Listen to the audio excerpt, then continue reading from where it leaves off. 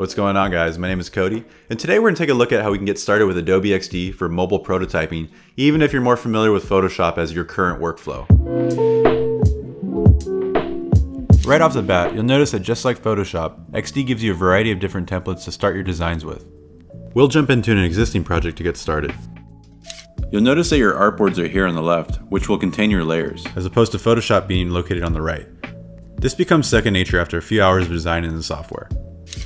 Although XD's layers look a little bit different than Photoshop, they are very flexible and make for great housekeeping in your design file. Double-clicking on the title of the artboard in the Layers panel will open up the subsidiary layers beneath them.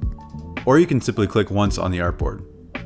Duplicating artboards is simple. Simply hold Option and drag to the right for Mac, or Alt and drag to the right for Windows. You'll notice that XD also gives you these smart guides so that you have precision within your pixel spacing. In Photoshop, you have to manually duplicate items in order to make copies of them.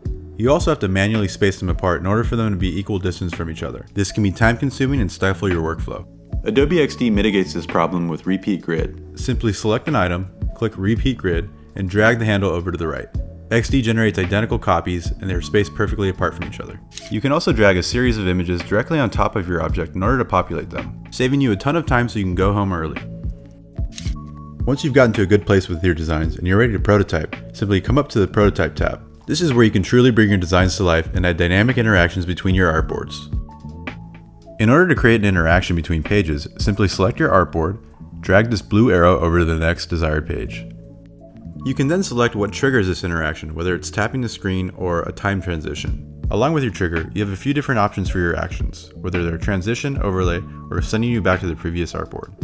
You can specify in the destination dropdown where the interaction will lead you. XD also provides a number of animation presets for your transitions. You'll also be able to specify your easing and your duration time. Once you've modified your interaction to your liking, come up to the top right of the screen and click Desktop Preview. Here you'll be able to actually preview your prototype. I know you're probably wondering, Cody, where do I get this software from? Well, there's a link below where you can download Adobe XD for free.